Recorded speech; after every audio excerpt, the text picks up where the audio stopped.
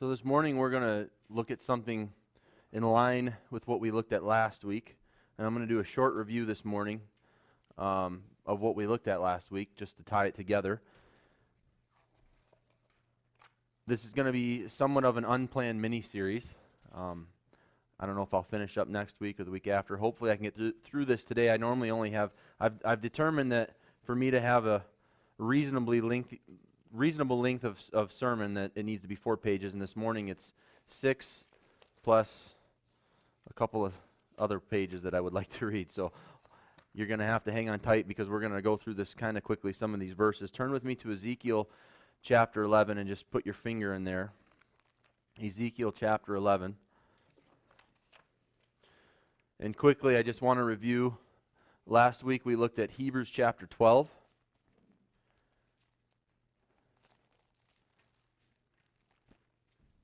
I just want to read a quick portion of that. It says, "Therefore, since we are surrounded by so great a cloud of witnesses, let us lay aside every weight and the sin which so easily ensnares and entangles us. And let us run with endurance the race that is set before us, looking unto Jesus, the author and finisher of our faith, who for the joy that was set before him endured the cross, despising the shame, and has sat down at the right hand of the throne of God." And we looked at, for us to be like Jesus, the thing we have to do in life is what? Take up our cross, right? Just like he did. And then we looked specifically and mostly at the discipline of God. And this morning, this is just another extension of how to handle the discipline of God. It says in verse 3 of Hebrews 12, "For consider him who endured such hostility against sinners, lest you become weary and discouraged in your souls." And that's easy to do when we're being disciplined by God. "You have not resisted to bloodshed, striving against sin, and you've forgotten the exhortation which speaks to you, sons. My son, do not despise the chastening of the Lord, nor be discouraged when you are rebuked by him." Like I said last week, I'll say again this week, the reason we're exhorted to not be discouraged is because it's what we're prone to do when we're getting dealt with. "For whom the Lord loves, he chastens, and scourges every son that he receives." Whom the Lord loves, he chastens. We looked at that in any normal family, and in my family, I'm not worried about other people's kids, I'm worried about my own. And if you're getting chastened by the Lord, it means that he loves you and that you're part of his family, because he only deals with those in his family. "If you endure chastening, God deals with you as sons. For what son is there whom a father does not chasten?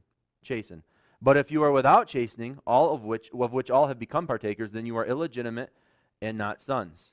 So what he's saying there is, if you've, just like I've just mentioned, if you endure that chastening, take heart, because that means you're one of his.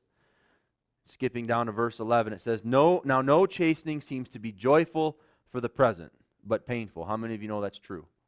I know it's true in my life. It doesn't seem to be very joyful when I get chastened by the Lord. It's painful. "Nevertheless," what's the end game? "Afterwards, it yields the peaceable fruit of righteousness to those who have been trained by it." The peaceable fruits of righteousness, which I think we can all say we want, yet the road that we get there is very often, and most often I would say, through the chastenings and the dealings and the trials that the Lord sends our way. So that's just a very quick summary of what we looked at last week. And this morning, we're going to look at Ezekiel chapter 11, and we're going to start right in verse 19. The title of this sermon is "A Heart Condition." A heart condition, and I want to briefly mention, I really appreciate what Brother Bob opened up with this morning, because he had no idea what I was going to preach on. Did you, Brother Bob? No. And he talked about the hard ground of the heart, and I love it when the Lord confirms what he wants to say this morning through other channels. It makes it a lot easier as talking to know that the Lord's in what you're saying and what you've prepared. Ezekiel chapter 11, verse 19, it says, "Then I will give them one heart, and I will put a new spirit within them, and take the stony heart out of their flesh," and this is an interesting phrase, "and give them a heart of flesh, that they may walk in my statutes and keep my judgments and do them. And they shall be my people, and I will be their God. But as for those whose hearts follow the desire of their detestable things, and their abominations, I will recompense their deeds on their own heads, says the Lord God." He says, I will take the stony heart out of their flesh and give them a heart of flesh. How many of you know what the flesh normally speaks about in the Bible? Carnality, right? The fleshly things. Well, this is one of the exceptions to that rule. A heart of flesh, what he's talking about here, and we're going to really get into this deep this morning, is something that's soft. It's something that's tender before the Lord.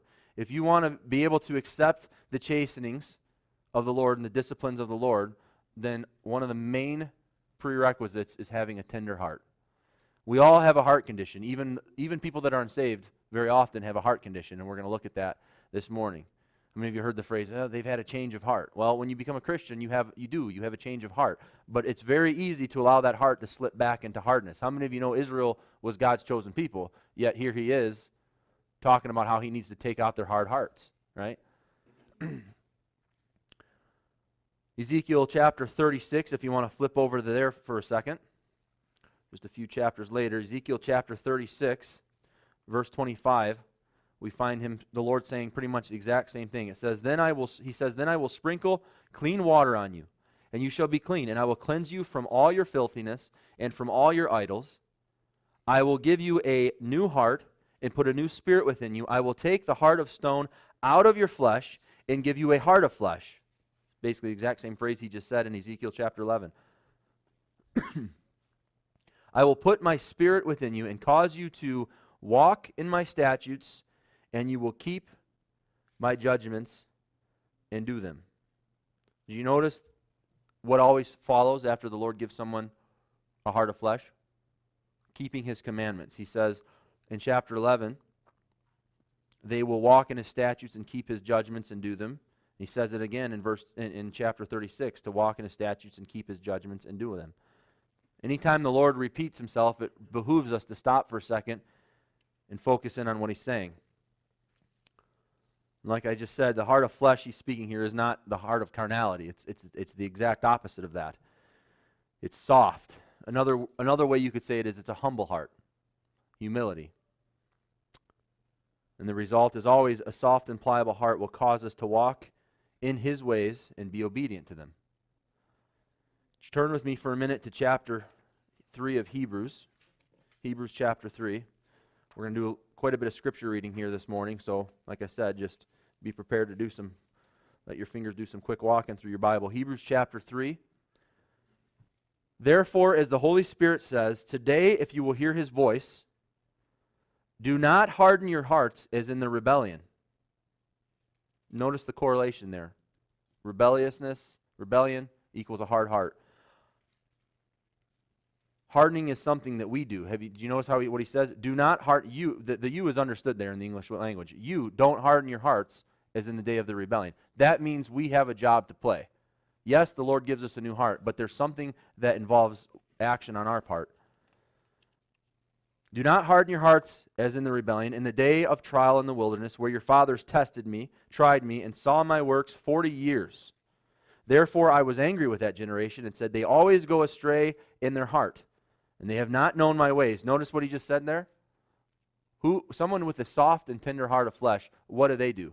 They know the ways of the Lord, right? He just said that in chapter 11 and 36 of Ezekiel, but yet he's saying here in Hebrews, those who were in the tribe of Israel that went astray in their hearts, they didn't know his ways. So it's the reverse principle I always talk about. If 1 plus 1 equals 2, well then 2 minus 1 equals 1, right? It's simple equations in math. If you have a soft heart, you're going to know his ways. If you have a hard heart, you're not going to know his ways. Going on to verse 11. So I swore in my wrath, they shall not enter my rest. Beware, brethren, lest there be in any of you an evil heart of unbelief in departing from the living God. I want to stop just for a moment before we go on this morning. The first two words of verse 12. Beware who? Who is he talking to? Brethren. So who does that imply? Christians. You got it. Christians. He's not talking to the unsaved here. He's talking to the godly. Beware. As I've said so many times, and I will say it again and again, he doesn't exhort us in Scripture about certain things if we didn't have a propensity to not do those things. The fact that he's saying, hey, listen up, beware. It's like when my kids, when I'm talking to them and I'm correcting them about something, and I want to really stress to them, I said, hey, pay attention to what I'm saying. You understanding? You listening to me? Yeah, I'm listening. Right? I make a very pointed remark to them to listen to what I'm saying, to pay attention, to focus in on what's being said here. Beware, brethren, lest there be in any of you an evil heart of unbelief, in departing from the living God. But exhort one another daily. That's what we're doing this morning. I'm exhorting you and me, while it is called today, lest any of you be hardened through the deceitfulness of sin. Hardened through the deceitfulness of sin. I believe that's the main way you get a hard heart, is through sin. And how many of you know sin is a very deceitful thing? It's a very deceitful thing. And I'm going to expound on that here in just a minute.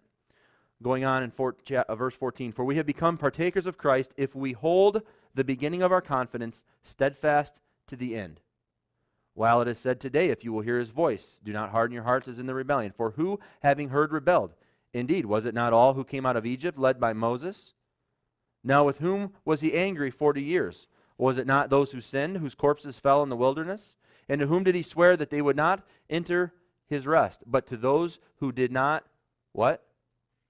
Obey, walking in his ways. So we see that they could not enter in because of unbelief. Because of unbelief. And first this morning I want to look at a few reasons, and there's a lot of them, but I'm just going to look at a few reasons for a hard heart. The first thing I want to make mention is something I've just got done saying. This is applicable to Christians. Hard hearts happen to Christians just like it happens to the unbelieving. As I said, in chapter 8, he said, do not harden your hearts. You don't harden your hearts. This is applicable to us. He's talking to us, and hardening is something that we do. It's something that happens over time. And what I believe the main cause of it is sin. As I said, and as it said in Hebrews, it's deceitful.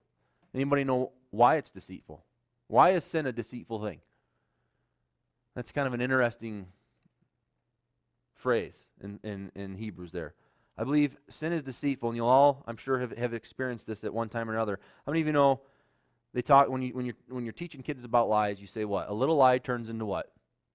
A bigger lie. Why? Because you tell one lie, and then you got to tell another lie to cover up the first one you told, and you got to cover up a third one to cover up the first and second one you told, and so on and so forth, until pretty soon it's this big giant problem, right? Well, it's the same thing with sin.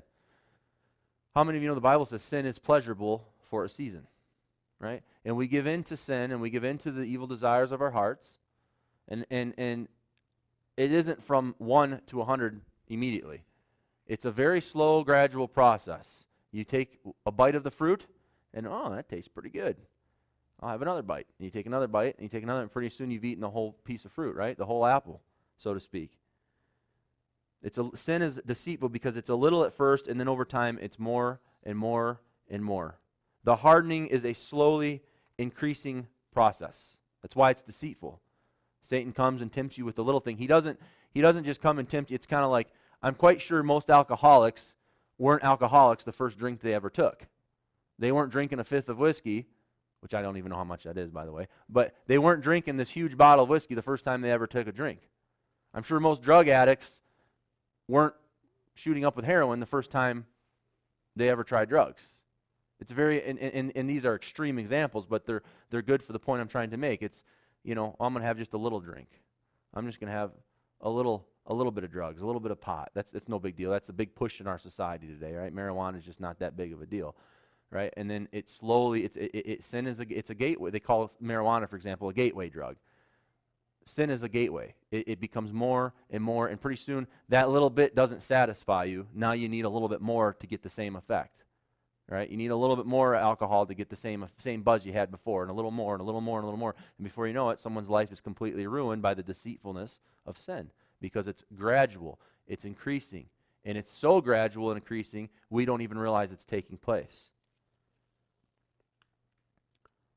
Another reason for a hard heart, and he talks very explicitly about this in Hebrews chapter 3, is unbelief. Unbelief. Well, it's kind of an odd thing to talk about to Christians. Obviously, we believe. That's why we're called believers, right?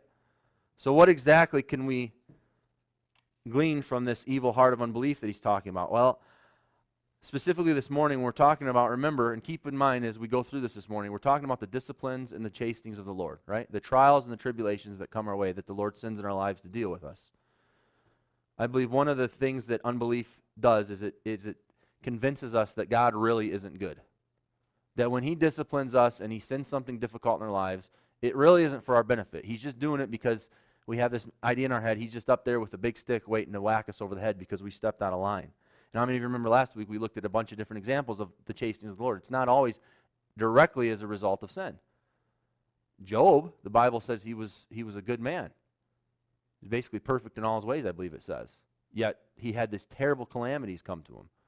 Abraham, the Lord, of course, he had different times he had sinned, but Abraham, the chastenings were not necessarily sin as much as it was teaching him to be more dependent on the Lord, to leave behind worldly things. But specifically regarding unbelief, I believe a major cause of that of an unbelieving heart is when we go through difficult times, we get this idea in our head, and I believe it's put there by Satan, that God really isn't out for our best interest. He's just trying to give us a hard time. That he's not looking out for what's best for us in eternity. And it's amazing because it calls it an evil heart of unbelief. Unbelief is an evil thing, and it's extremely destructive. And it causes us to lose confidence in his love for us. The Lord doesn't put us through things because, like I said last week, he's not a big kid up there with a magnifying glass and we're a bunch of little ants running around. He just likes to watch us squirm. He's doing things for a specific reason. And as we looked at last week, what does he say? My thoughts aren't your thoughts. My ways aren't your ways. He sees things in a completely different way than we see them.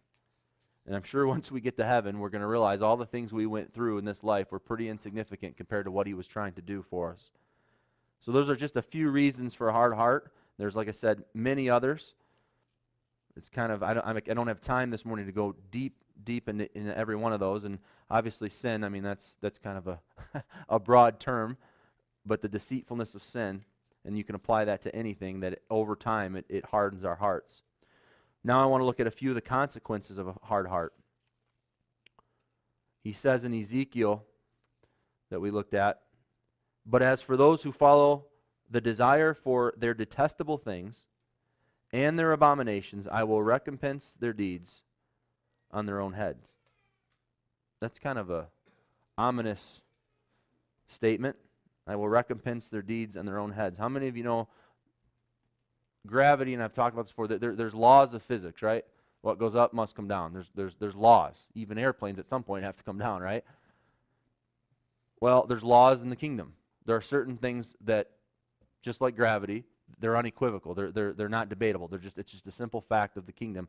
And one of them is, how many of you know the verse that says, you reap what you sow? Have you sown, not shall you? Actually, it doesn't say you reap what you sow. It says, have you sown, shall you not also reap? And how many of you know, and you guys are farmers, so you would know this much better than me, you don't just reap what you sow, you reap a whole lot more than you sow. And so often in life, I think we go through these difficult times, and we're stomping our feet, so to speak, and we're frustrated with the Lord, and we're becoming bitter over things, and it's kind of like, well, wait a second. How do you know you're not reaping? I know my dad gave an example one time in his life of something he was going through, and he was upset with the Lord, and he was frustrated, and he felt the Lord speak to him, you're reaping what you sowed in this area of your life.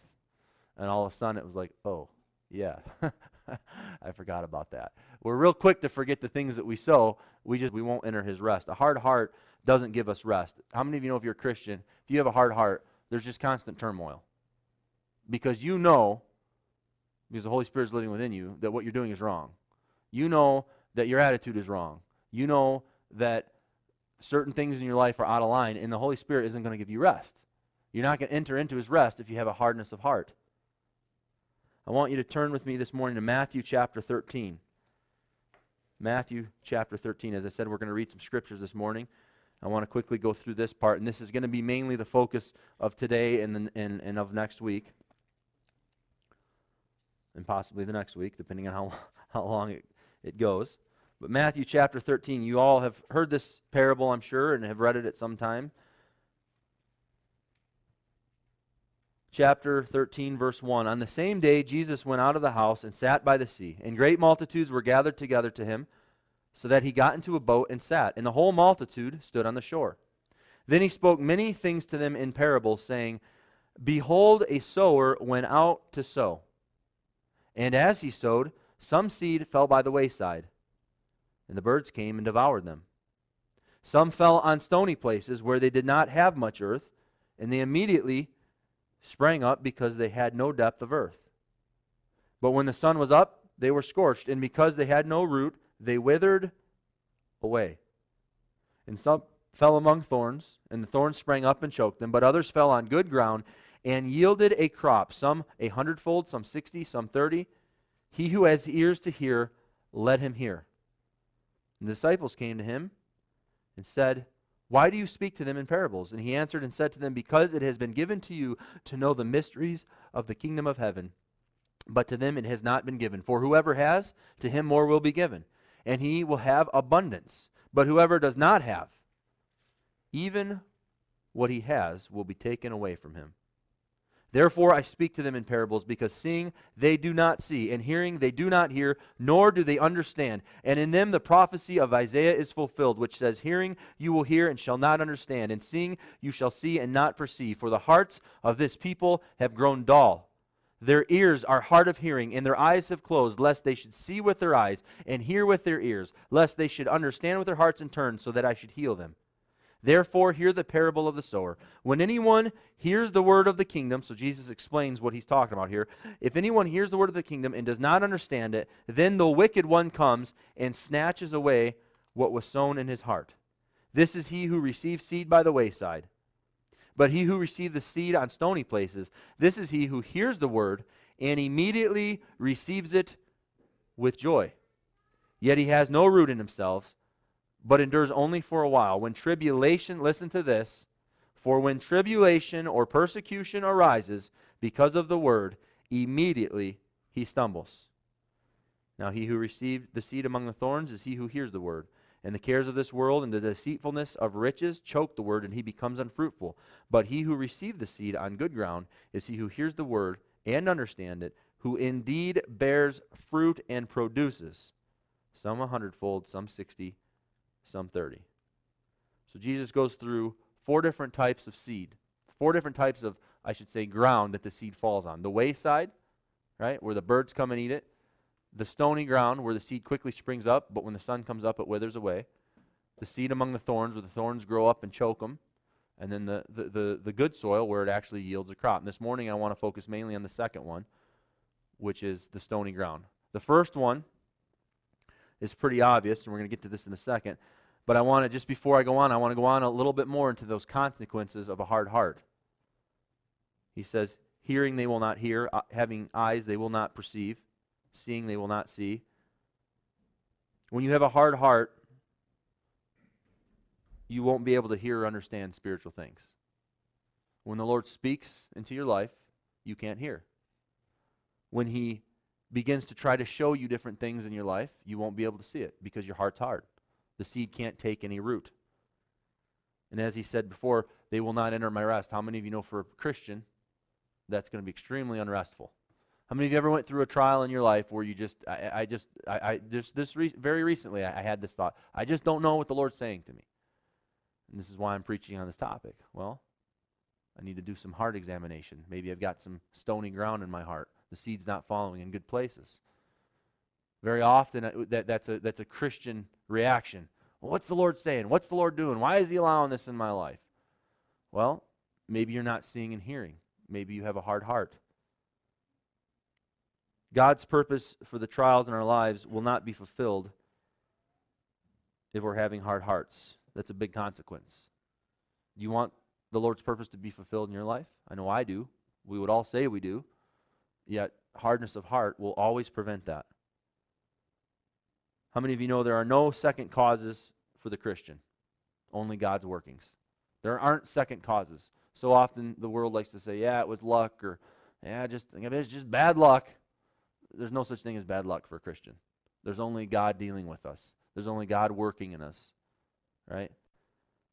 There's no second causes, only God's workings. There's no such thing as bad luck for a Christian. There's no such thing as happenstance.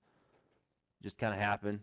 Coincidence is a big word that people like to use. It's just kind of just a coincidence. And that's good or bad. We don't have just bad coincidences or good coincidences. There's only God. There's only Him working in our lives. And if we're having hard hearts, His purpose for the trials in our lives will not be fulfilled. As I mentioned recently, don't waste the trials in your life on bitterness, because it's just going to keep happening. And what, again, no rest. What a frustrating place to have to constantly be in, where you're just going through the same thing over and over and over and over again, and nothing's changing, and you're just getting more frustrated, and you're getting more upset, and you're not having peace, and you're not hearing from the Lord, and the Lord isn't speaking to you, and you're not seeing him do things in your life. Well, that's a consequence of a hard heart. And the first two types of soil mentioned here in this parable, the first one is hard ground. It says it falls by the wayside. And in those days, we didn't have big fancy combines like you guys. They didn't have any big buds rolling around. So they had pathways through their fields, and they would throw the seed out while they were on the pathway. And of course, inevitably, some of that seed is going to fall into the ground. Well, how many of you ever walked down a trail, a game trail, or any type of trail in the woods? The reason it's a trail is because nothing's growing there, right? People are walking on it back and forth. It's hard. It's packed down. The seed can't take root there because it's constantly being disturbed, and mostly it's packed down super hard, and the seed can't penetrate. It can't get into the dirt. And it says the birds came and ate the seed. This is likened to unbelievers who hear the word and don't understand it.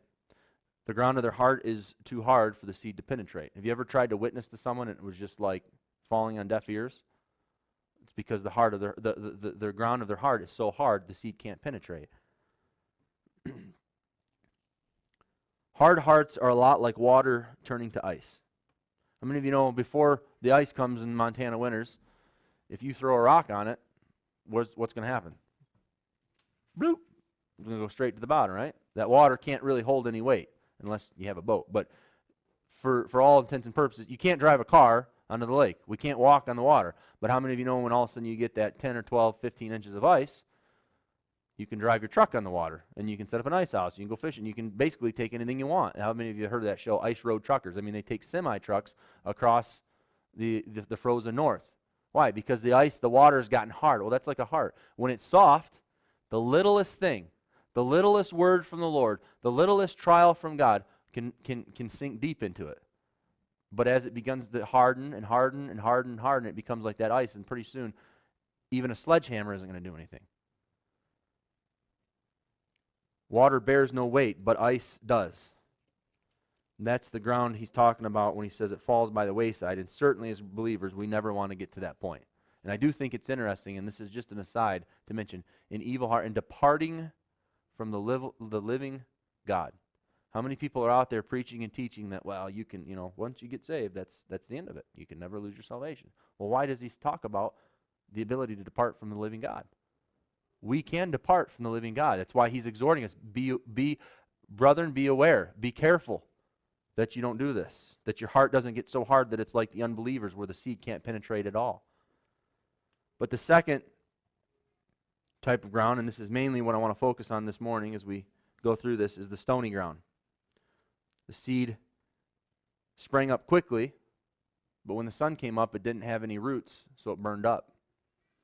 And it's amazing because he actually explicitly says what the sun is. It says, yet he has no root in himself, but endures only for a while. When tribulation or persecution come because of the word, immediately he stumbles. Have you ever found yourself in that boat? I know I have. When the persecution, when the sun, the fire of God begins to get put to my life, immediately I begin to stumble. Lord, what are you doing this for? Why am I going through this? And it's amazing to me how he says, they receive it with joy. They receive the word with joy. How many Christians love to receive the word with joy? That's why we're here this morning. We want to receive the word. And we certainly want to do it with joy, right? People love to hear the word of God as long as it's, it's tickling their ears. And if it doesn't apply directly to their life, it's kind of like, how many people walk out of church, boy, I wish so-and-so was here. They really could have used that sermon, right? That's not the attitude of heart we need to have, but that's very often the attitude of heart we do have. And we like to receive the word with joy. As I said when I started this out, this applies to Christians. This is applicable to us. We've moved off of the ungodly now. We're talking to believers. We like to receive the word with joy, yet when the heat and fire of God's chastenings and disciplines begin to be applied to our lives, when the refiner's fire gets to get turned up a little bit, the seed begins to burn up. All of a sudden, the word isn't so joyous to us. It becomes more laborsome. We have no root. I want to look at how to have a soft heart this morning. How to have a soft heart. Hard hearts are bad. We know that. We've kind of understood that so far. And that's great, but how do we have a soft heart? Hosea chapter 10, verse 12 says, sow for your, oh, that's an interesting word. Sow. We reap what we sow, and how many of you know that applies to the negative as well as the positive? Sow for yourselves righteousness. Reap in mercy. Listen to what he says. Break up your fallow ground, for it is time to seek the Lord till he comes and rains righteousness on you.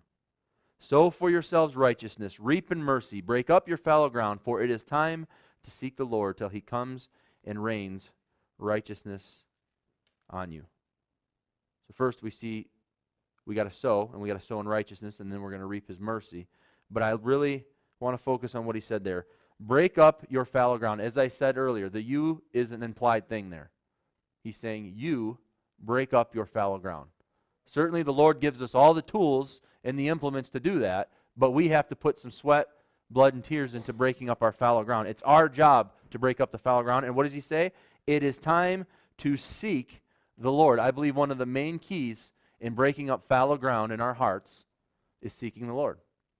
Is seeking the Lord. How much time are we spending seeking God? How much time are we spending in our prayer? How much time are we spending in his word? How much time are we spending in worship? When we come to Sunday, are we going through the motions? Are we truly here to seek the Lord? Seek the Lord till he comes and rains righteousness on you.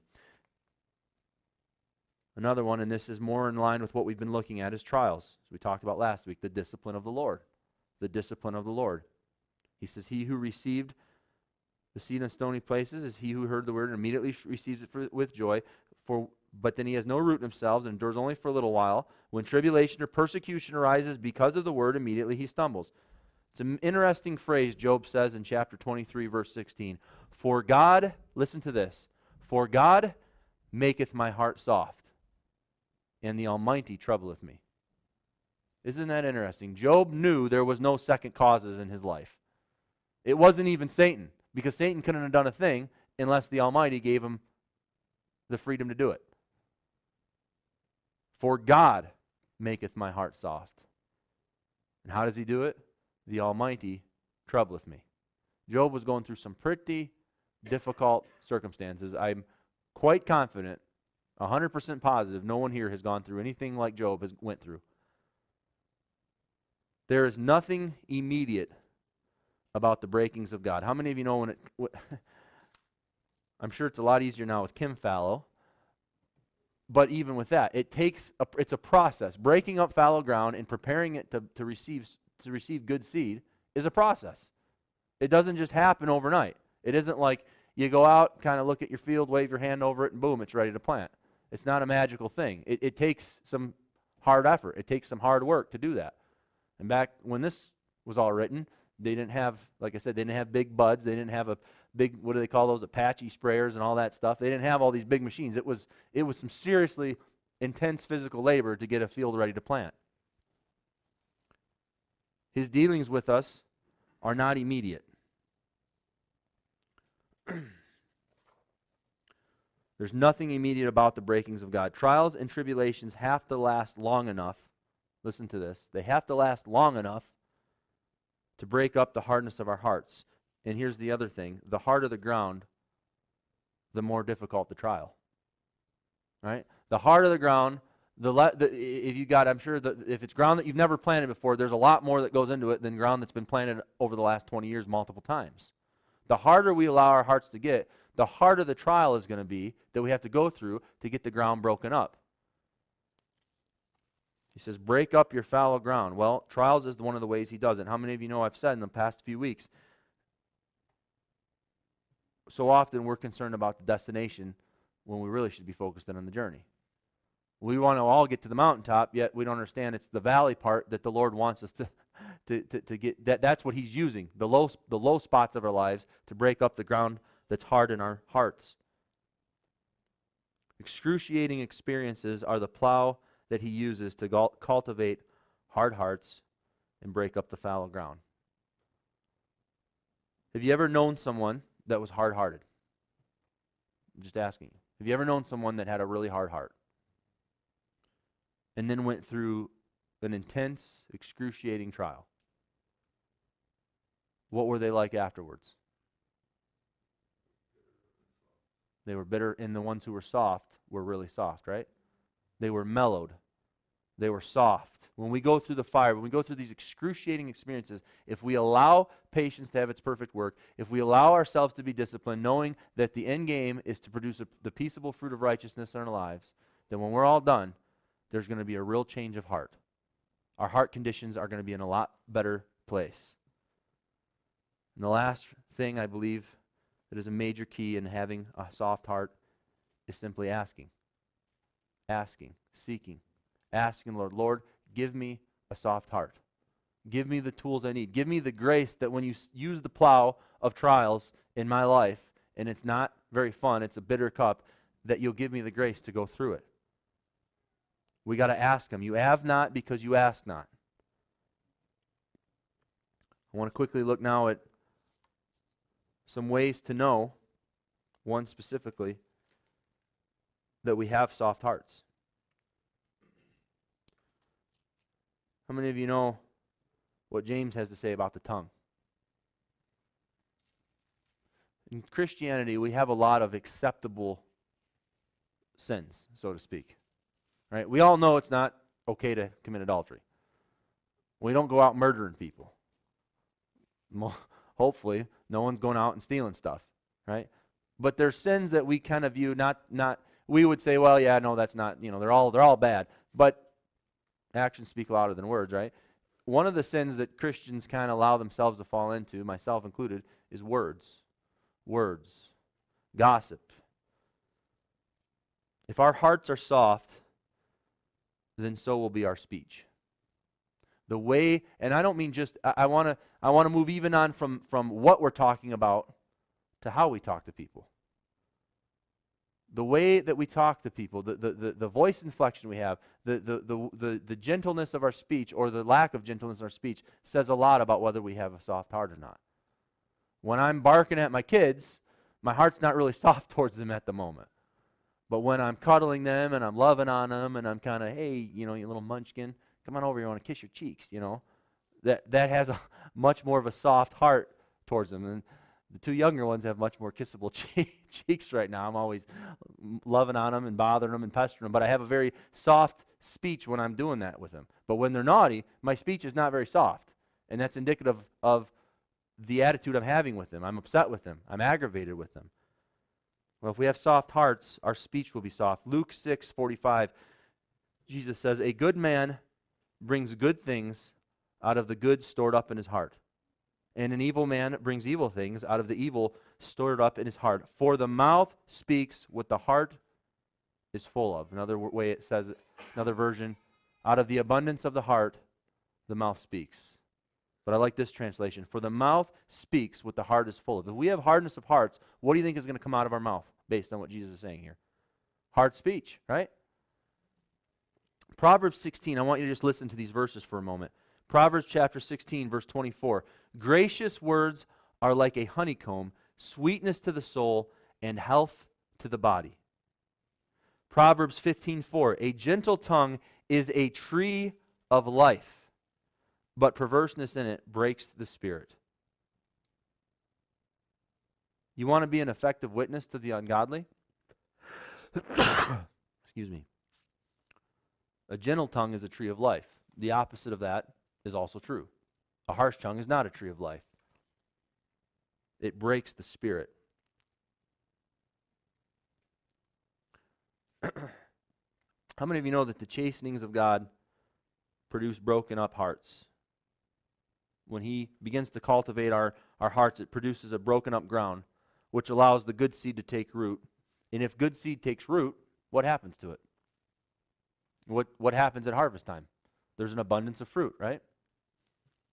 I want to tell you this morning, the problem is never, ever, ever the quality of the seed. The quality of the seed is never the problem in our lives. It's the quality of the ground of our hearts that is so often the problem. Where it falls, what type of ground it's falling on, is what matters.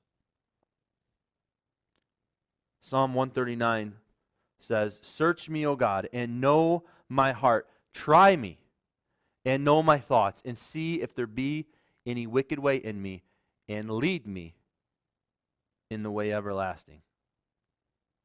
You know, I've heard that verse my whole life. See if there be any wicked way within me. And I think to myself, well, you wouldn't have to look very hard in my life. You know, what's the whole point of that? Lord, see if there be any wicked way within me? Well, that's kind of obvious. I could give you a whole list right now without thinking very hard. But I like what he says. He says, and lead me in the way everlasting. Find the wickedness, find the hardness of my hearts, change it, and then lead me in the way that's everlasting. How many of you know the Bible likens us to clay and God to the potter, right? I can guarantee you God does not mold hard clay. If you ever have watched someone molding clay, it's a very soft thing that they're molding. I think it's more than even, it's softer than even Play-Doh. How many of you know that gets hard actually over time if it's left out in the air? But it's a very soft thing. God doesn't mold with hard hearts. He can't. It's not moldable. So what does he have to do? He has to pound it and work with it until it is soft enough to be useful. So often we go through these things, and again, as I said, the disciplines and the dealings and the chastings of the Lord that he talks about in Hebrews chapter 12, and it's just frustrating. And Lord, why are you doing this to me? Well, son, daughter, I don't work with hard clay. You've got to be soft. You are always telling me how you want to be conformed to my image and how you want to walk in my ways and you want to live a godly life and walk circumspectly. Well, this is the tool this is the things I have to stick you through to get you to the point where you're actually moldable. Just look at the Bible. Look at the mighty men of God. We mentioned some of them last week. David, right? He had to go through some pretty bitter waters until he was the man after God's own heart that fulfilled all God's will for his life. Moses had to sit in the stinky desert. Brother Bob was talking about that with a bunch of nasty sheep, which back then that was like the real unpleasant job. I guess that would be like being a sewer man. No one wanted to be a shepherd. That was not a well looked upon job. Daniel went through many trials. Joseph, talk about being molded and seemingly without cause. That guy went through a tremendous amount. Job, I don't even need to get into him. I think you all know how that story went. God does not mold with hard clay. How many of you know a heart of flesh, right, is soft, which means it's a lot more susceptible to wounding? Is it easy to wound a stone? Last time I checked, it's not. You can basically beat it with a hammer, and maybe you'll chip a piece off of it if it's a really hard stone. Think of diamonds come to mind. I think they say, what is it? The only thing that cut diamonds is other diamonds, right? It's very difficult to cut. It's very difficult to chip. Whereas a soft heart, flesh, is very easy to cut. It's very easy to hurt yourself if you're not careful. I remember growing up, my dad he's kind of reminds me of some other people here in this congregation. He's a real force of nature when he works, and he's always cutting himself and banging himself and scraping himself and kind of hurting himself. Well, that's what happens to flesh. It's very easy to hurt. It's very easy to cut. It's very easy to scratch. But a heart of stone, it's not. Spiritually speaking, a heart of flesh is very quickly smitten when God rebukes and chastens. When the arrows of the Lord come, when the Bible talks about in Hebrews, the sword of the Lord that divides between soul and spirit and joint and marrow, when that begins to cut on us, it has some effect. It quickly cuts us. A heart of stone doesn't have the same effect. A soft heart is tender towards the things of the Lord, and it has a conscience that is easily pricked by sin. A hard heart, like the Psalms talks about it, the wicked wipe their mouth and say, what have we done? We're innocent of all wrongdoing.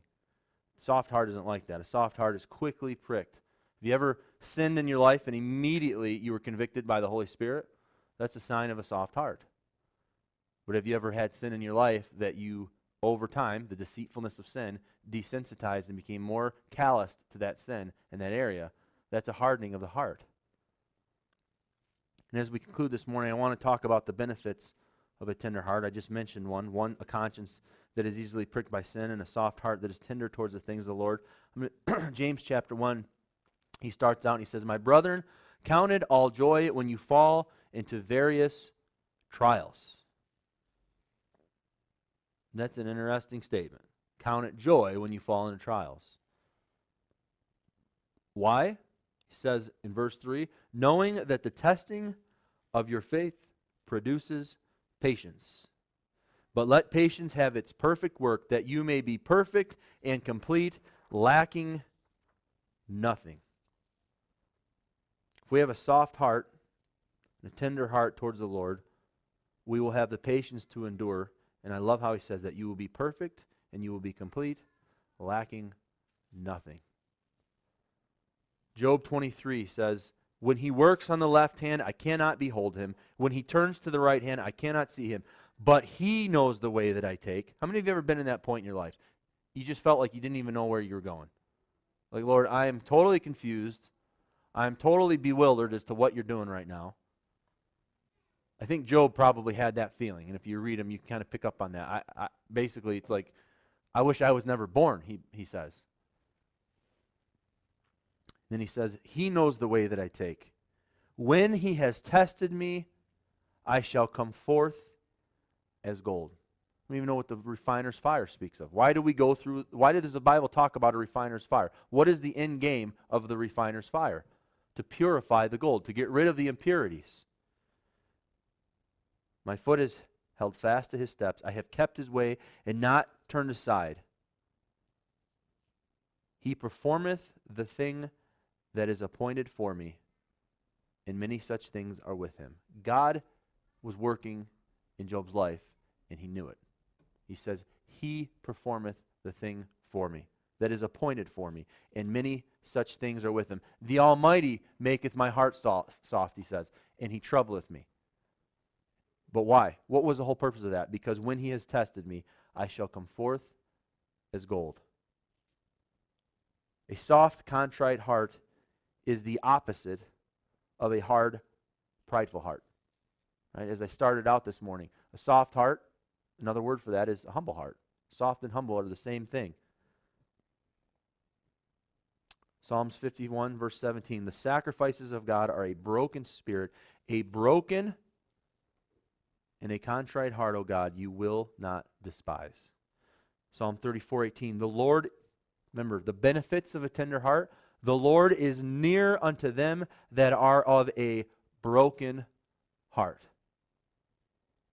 and saves such as be of a contrite spirit. Another verse in Psalm says that he is near to the humble, but the proud he knows from afar off. You ever heard that verse? You ever read that verse? The proud he knows from afar off. Do you want to be near the Lord? Do you want to draw near to him? He says, draw near to me and I'll draw near to you. Well, a broken heart is one of the things that he draws near to. Break up your fallow ground. Soft hearts allow the seed of his word to be planted, and it brings forth fruit. We would all say we want the fruit of the Spirit, love, joy, peace, right? Kindness, mercy, grace, all these different things. We certainly would say we want the seed of his word to be planted into our lives and to bear fruit. But what comes first? What's the first step in planting a field? Breaking up the hard ground. The tender heart is quickly willing to yield, and it has a longing to be free from the burdens of sin. And as I close this morning, I want to quickly read from a man that I like to quote often. It's called The Prince of Preachers, Charles Spurgeon, and it's a passage on hearts of flesh that I felt was very applicable to what we're looking at this morning. He says, what is meant by a heart of flesh? I mean a heart that can feel on account of sin, a heart that can bleed when the arrows of God stick fast in it. It means a heart that can yield when the gospel makes its attacks, a heart that can be impressed when the seal of God's word comes upon it. It means a heart that is warm, for life is warm, a heart that can think, a heart that can inspire, a heart that can love, putting all in one. A heart of flesh means that new heart and right spirit which God giveth to regenerate. But wherein does this heart of flesh consist? Wherein does its tenderness consist? Well, its tenderness consists of three things. There is tenderness of conscience. Men who have lost their stony hearts are afraid of sin. Even before sin, they are afraid of it. The very shadow of evil across their path frightens them. The temptation is enough for them. They flee from it as from a serpent. They would not dally and toy with it, lest they be betrayed. Their conscience is alarmed, even at the approach of evil, and away they fly, and in sin, for even tender hearts do sin, they are uneasy. As well might a man seek to obtain quiet rest on a pillow stuffed with thorns as the tender conscience get any peace while a man in sinning. And then after sin, here comes the pinch. The heart of flesh bleeds as though it were wounded to its very core. It hates and loathes and detests itself, that ever it should have gone astray. Ah, stony heart, you can think of sin with pleasure. You can live in sin and not care about it. And after sin, you can roll the sweet morsel under your tongue and say, who is my master? I care for none. My conscience does not accuse me. But not so the tender, broken heart. Before sin, and in sin, and after sin, it smarts and cries out to God. So also in duty as well in sin, the new heart is tender. Hard hearts care nothing for God's commandment, but hearts of flesh wish to be obedient to every statute. Only let me know my master's will, and I will do it. The hearts of flesh, when they feel that the commandment has been omitted or that the command has been broken, mourn and lament before God. There are some hearts of flesh that cannot forgive themselves if they have been lax in prayer, if they have not enjoyed the Sabbath day, if they feel that they have not given their hearts to God's praise as they should. These duties which hearts of stone trifle with and despise, hearts of flesh value and esteem. If the heart of flesh could have its way, it would never sin. It would be as perfect as its Father who is in heaven, and it would keep God's command without flaw of omission or of commission. Have you, dear friends, such a heart of flesh as this? I believe a heart of flesh, again, is tender not only with regard to sin and duty, but with regard to suffering. A heart of stone can hear God blasphemed and laugh at it, but our blood runs cold to hear God dishonored when we have a heart of flesh.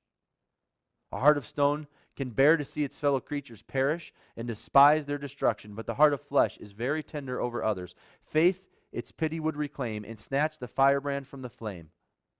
A heart of flesh would give its very lifeblood if it might but snatch others from going down to the pit. For its bowels yearn and its soul moves towards its fellow sinners who are on the broad road to destruction. Have you, oh have you, such a heart of flesh as this?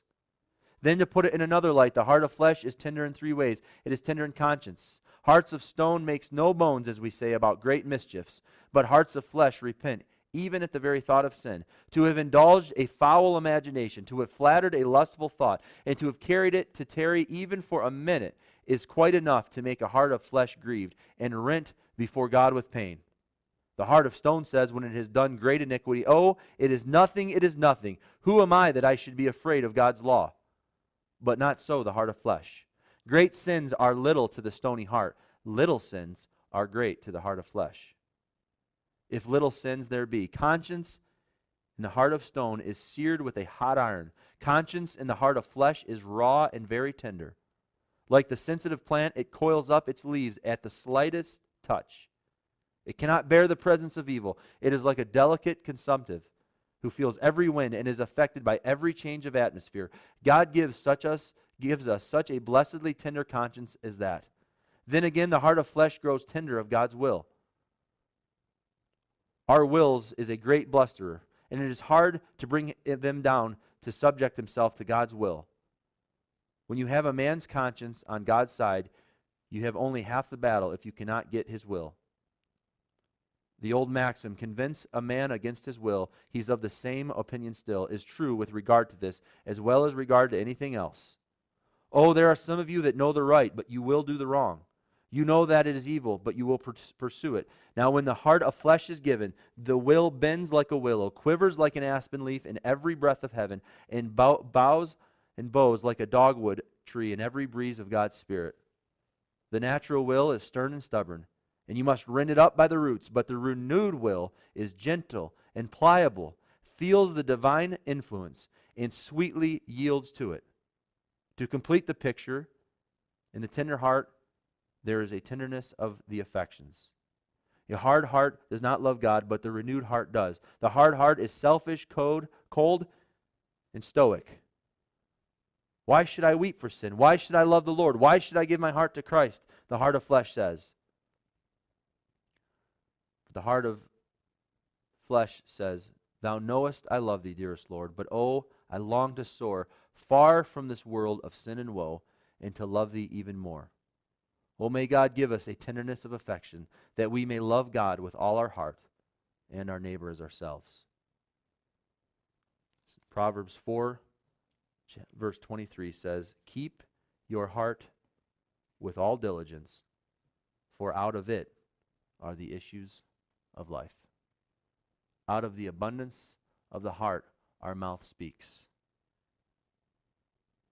Keep your heart with all diligence, for out of it are the issues of life. Do you want to be pliable? Do you want to be teachable? Do you want to be able to be instructed? Do you want the trials and the cultivating plows of God to actually take effect, to actually break up the fallow ground so that the seed can bring forth a harvest and the fruits of the Spirit in your life?